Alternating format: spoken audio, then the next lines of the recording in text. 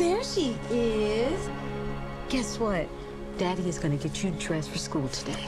In Antebellum, Veronica Henley, played by Janelle Monáe, is a self-assured academic and best-selling author who travels across America speaking about women's rights and racial inequality in the United States.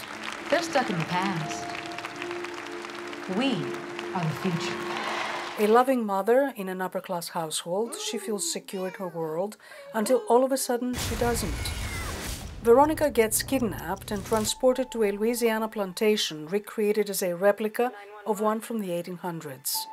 There, along with a large number of other African Americans who have been abducted, she suffers atrocities. She's given a new name and she is forbidden to speak.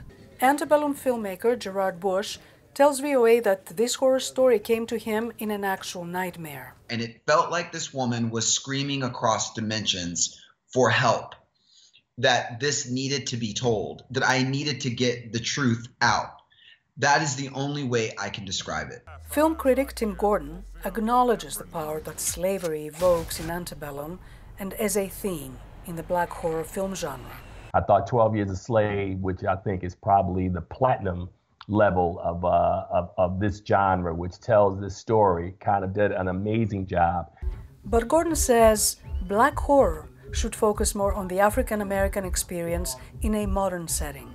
Because I don't really think you got to go far to find the horror in the culture. You just have to be very attentive and be able to articulate it to audiences. Whether it's just a little slice, as there's a scene in Antebellum where they go to a restaurant and there's 3 of them and they try to seat them by the kitchen next to the dirty dishes. Antebellum filmmaker Christopher Rance tells VOA that while his film focuses on slavery, its modern setting gives it a compelling twist. He says Jordan Peele's 2017 horror blockbuster, Get Out, where black people are held captive for medical experiments by white supremacists in today's America, set the stage for Antebellum. I'm not sure if the reception would have been the same if Get Out had not happened and was not so successful. Tim Gordon says Hollywood's embrace of black horror has helped it expand into streaming series, such as the Emmy-winning Watchmen, a fictional superhero drama based on a graphic novel where in an alternate universe a female vigilante cop takes on white supremacists. And Lovecraft Country, a new HBO TV series that blends superhero, sci-fi, and horror genres set in the Jim Crow era. Anything that Jordan Peele is producing and doing in Lovecraft Country, to me, are the epitomes of what this genre can be.